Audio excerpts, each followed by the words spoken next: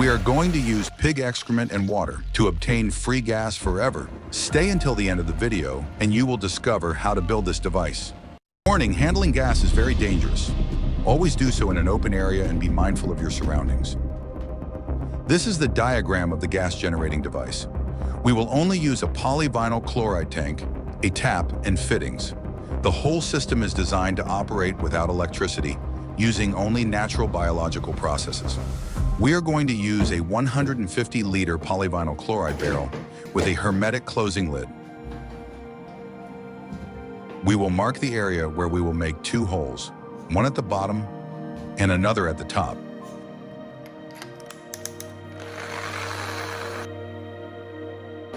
The hole at the top must be as high as possible,